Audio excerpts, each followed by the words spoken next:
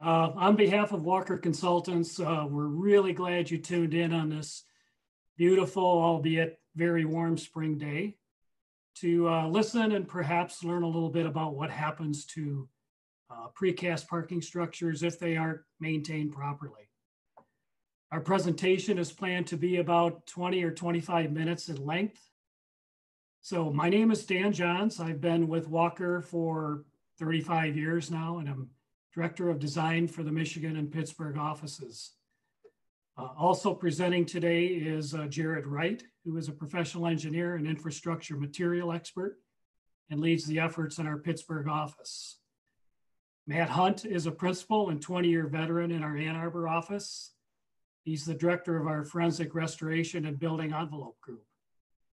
These two guys really are the experts in their field, and they're going to be providing some great information on this topic. So without further ado, let's get the ball rolling. Great, thank you, Dan. For the rest of the presentation, we're going to shut our videos down so that we don't act as a distraction for the information that we're providing. So what we like to do is we like to begin these presentations with a key takeaway slide.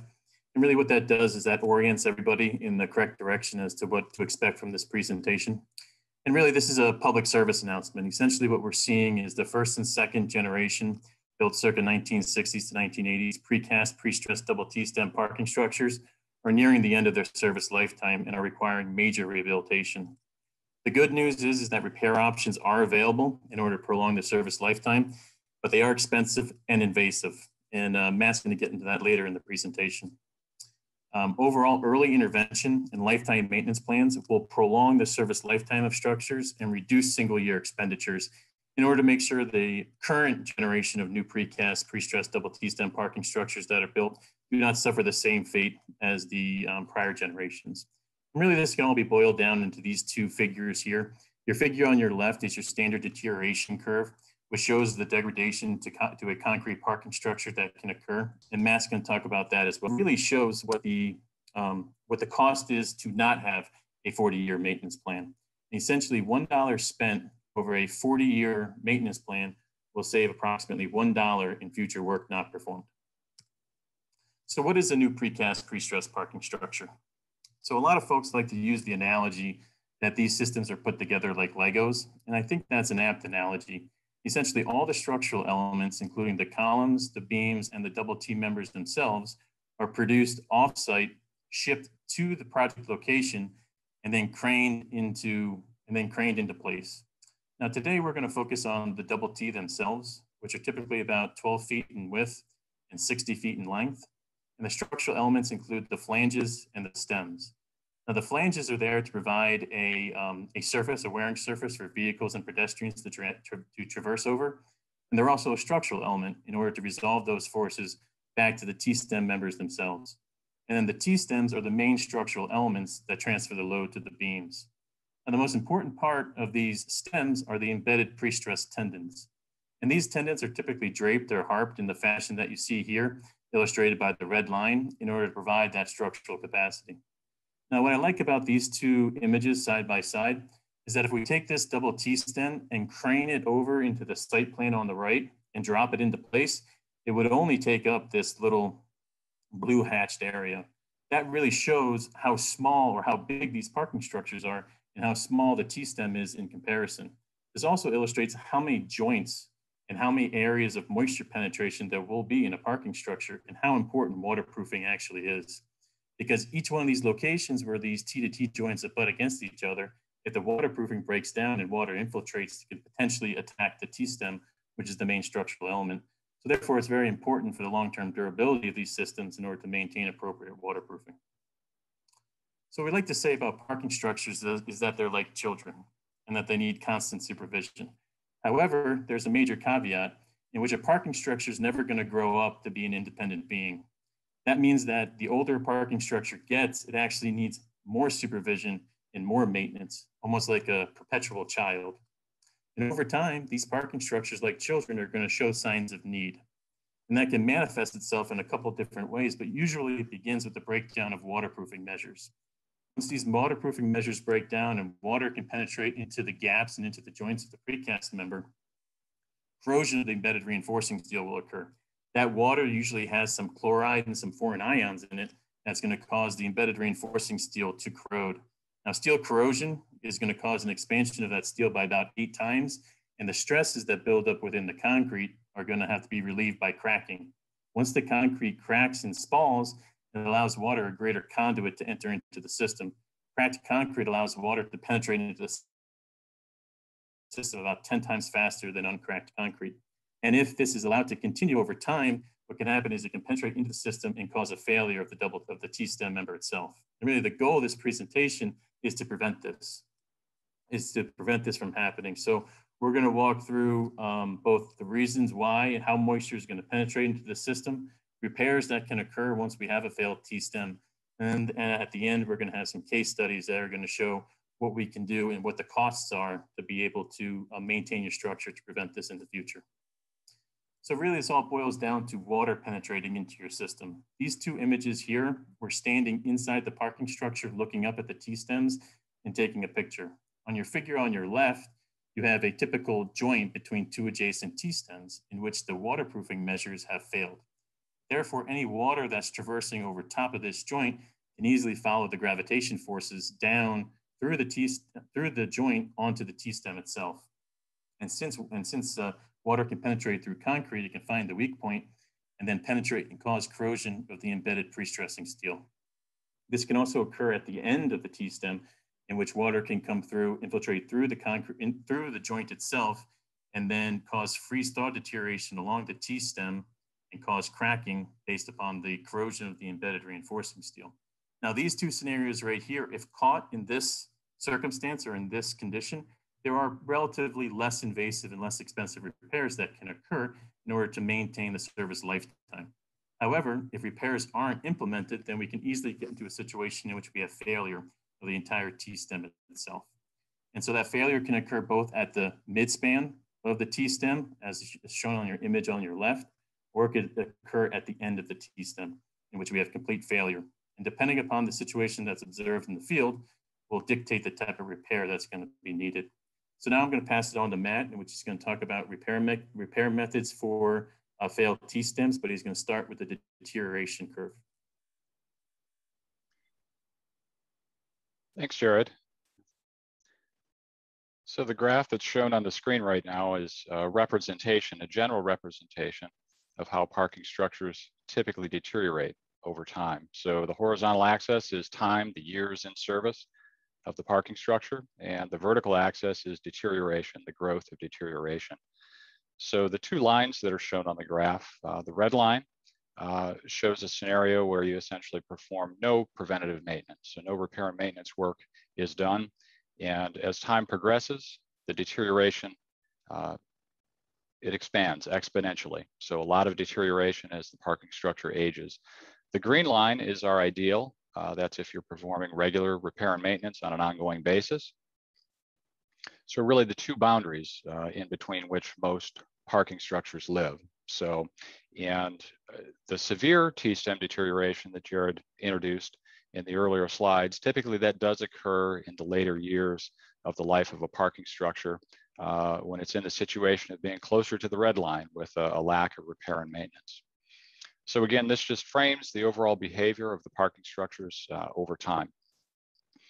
The first type of repair that we see, if you can advance the slide,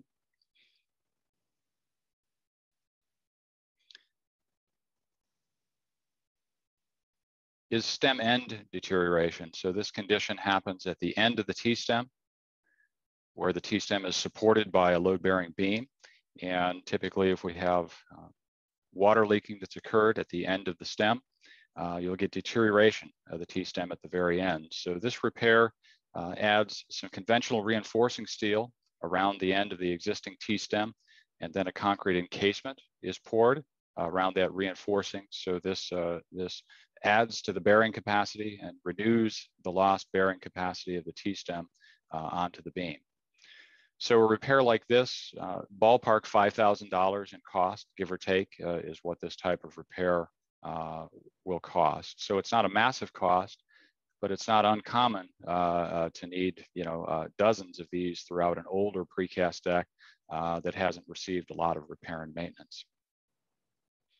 So the next example of a repair, this is a condition where you have deterioration near the midspan of the T-stem. So the load carrying capacity of the whole span of the stem is being affected. So a ballpark 60-foot span from one end to the other of the T-stem is affected. And you've lost load carrying capacity because corrosion has deteriorated the pre-stressing strands that run through the stem. So in this situation, we would typically see a significant loss of load carrying capacity, but overall, the T-stem is still intact. It has not broken significantly at this point. And what we do is add concrete encasements to either side of the T-stem.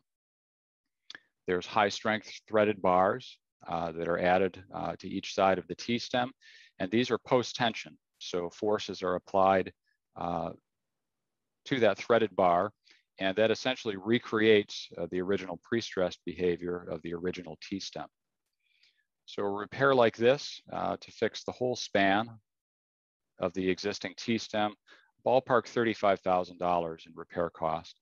And this would involve typically a greater disruption to the operations of the facility because this repair spans all the way across the parking bay. The third type of repair that we'll show you is severe deterioration. So this would be an instance where the T-stem has essentially failed, where all of the pre-stressing strands are broken and perhaps even the T-stem has cracked and failed and deflected. So in that case, we have nothing left to work with. And one approach to address this is to fully replace the existing T-stem, in this case with a steel beam that's installed and then built composite with a new section of floor slab that's also installed.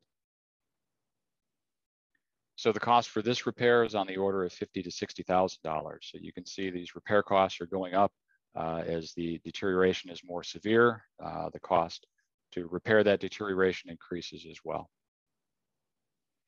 So these are three examples of the more intensive types of T-stem repairs that are often needed in older pre-stressed decks. Dan Johns is now going to talk about balancing repair and operational demands of a parking facility. Yeah, thanks, Matt. Switching gears a bit here, owners of parking structures are constantly juggling quite a few balls when deciding, which things are most important. And we recognize you have these competing items going on all the time. Some of these are the responsibilities that automatically come with owning a parking structure. Each of these items are really important, some more so than others. And I'm not going to go through all of these, but wanted to highlight that litigation has been on the rise in parking garages. Trip and fall injury cases are the most prevalent and can cost owners a lot of money. Most of them can be prevented if things like proper design, regular maintenance, and good lighting are provided. Some of the demands that are placed on owners also play a big role in keeping their garages clean and safe for whoever uses the facility, whether it's a public garage or a private garage. As you know, these demands can be very political with a lot of public scrutiny. For example, how much do you charge for parking? Do you offer validations? Do you provide valet parking? Do you allow monthly parking mixed with public daily parking? These demands come from many different groups and can be very, very challenging. And then, of course, there's the many factors that play a role in decision-making, managing and maintaining a garage. Owning and maintaining a garage in the Midwest Rust Belt region is much different than the southern and desert climates for obvious reasons. The biggest factor is usually money, and that's no surprise there. Owners that plan for repairs and maintenance realize that, much like your car, if it is regularly maintained, it will prolong the life of the facility and minimizes expected major repairs. So speaking of these unexpected repairs, Jared?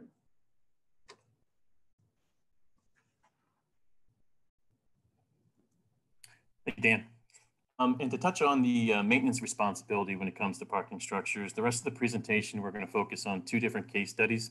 The first case study is going to look at an existing parking structure that did not have a maintenance plan over its 40 years, and we're going to show the associated degradation and costs with not having a maintenance plan. And then we're going to do, in the second case study, we're going to do a cost comparison for a structure that would have a 40-year maintenance plan implemented at the very beginning. So to start with the case study number one, which has no maintenance plan, this is an existing 7-level 3-bay parking structure. And your parking structure in your top left here is the parking structure in question, the 3-bay 7-level parking structure. It's about 68,000 square feet of parking area per level. Again, 6 supported levels, approximately 40 years old, 1,350 parking spaces. This is a Midwest garage with severe degradation and had minimum prior repair, maintenance, and restoration. And in one single year, a repair and maintenance project cost $7.5 million.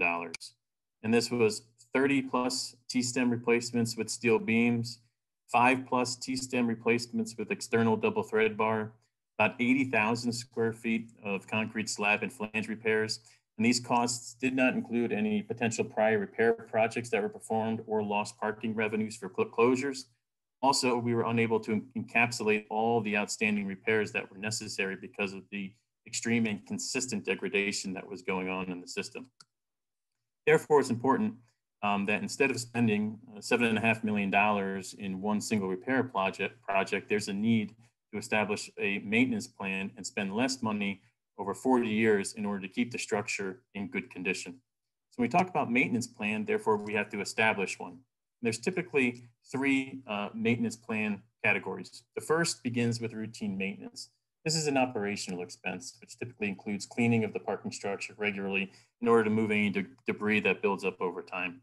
The second is periodic maintenance. This is an operational and/or a capital expense. And this includes really waterproofing. This is recoating of any existing traffic membrane, replacing of expansion joints, and sealing of cracks, as well as minor concrete patching that's going to be needed. And then third and finally, it's replacement repair. And this is a capital expense. This is major rehab restoration to structural capacity, repair of design flaws and deficiencies, as well as repair of corrosion deterioration and repair of material defects. Really the focus and what we want to do is focus on number 1 and number 2 and really avoid repair category number 3. If we do a good job with category number 1 and number 2, then we never have to enter replacement and the replacement and repair category. So therefore, what goes into an effective waterproofing protection plan? It begins with sealers. These are otherwise known as water repellents, and they are silane or siloxane in base, and they're applied to. They penetrate into the concrete and react with the surface hydroxyl groups that are within the pore structure of the concrete in order to render it hydrophobic and repel the water. These need to be reapplied approximately every 3 to 5 years. They are relatively inexpensive, about 30 to 50 cents per square foot. However, they do not bridge cracks. So if there are any cracks that are present, there needs to be a more robust waterproofing measure that occurs. And that robust waterproofing measure, one of them is the application of sealant. And what's nice about sealant is that they are applied as a fluid and then they harden into a flexible seal. And they prevent water from getting into the joints. And this occurs both on the image on your left, which is along the wash of your precast, double T at the end in order to prevent the water from penetrating into this area, as well as along the middle of your double T in order to prevent water from penetrating into the adjacent T-stems. These can come in a variety of different fashions. They can be urethane or silicone based, and they can come in different colors based upon the scheme of the parking structure. But finally, really the most effective way of keeping water out are traffic coating membranes or traffic toppings. And these are an excellent waterproofing system. They come in typically about 4 grades, depending upon where they're going to be applied. If it's a parking bay, driving aisle, turning bays, or areas exposed to sunlight. Now their service life is longer than sealers, about 10 to 15 years, and they do bridge cracks, unlike sealers. They can be used over occupied space, and they're relatively inexpensive, at about $3.50 to $5 a square foot. Now on your images to the left, you can see the traffic code is installed in 2 different fashions. On your bottom picture, you can see that the traffic coding is installed across the entire precast level. However, what we find the most economical and the most efficient way of installing the traffic coating is installing them along strips, essentially at all the joints, because really the important thing when it comes to these systems is keeping water out of the joints. If we keep water out of the joints and out of the gaps, then water can never affect the T-stem itself. One of the things to remember though with these systems is that they do move, precast systems move quite a bit. So there needs to be constant maintenance to these systems in order to ensure that it remains watertight. And so that drives us right into case study 2, which is a 40-year maintenance plan cost comparison. And this is for a new 7-level 3-bay parking structure. Again, having a very similar parking structure to what we talked about previously for the existing structure. Say about 1,300 parking spaces, about 70,000 square feet of parking area per level. That's 6 supported levels. Again, this is a brand new structure in the same type and size as the existing structure. We're going to begin with about 5 to 10 years into the parking structure's service lifetime. We're going to recommend applying traffic coating strips, 1 foot along the joints of the top supported levels. Now, the reason why we choose the top supported level is because that's exposed to the ambient conditions for the most amount of time, or for the most amount of its life. Therefore, it's going to get a lot of wind, rain, and snow. And therefore, it's also going to get plowing activities and salting activities. And it's important to keep that out of the rest of the parking structure. So maintaining these joints are going to be very important. And we also choose the bottom 2 supported levels because we're concerned about water coming in from the street and coming in from the roadway. Water filled with whatever sort of foreign ions were used to de-ice these roadways. What happens is that the vehicle is going to enter into the parking structure and then deposit all those foreign ions onto the first 2 supported levels and cause degradation of those levels that would be atypical for a parking structure. And so that's going to cost about $5 a square foot, which would be about $100,000.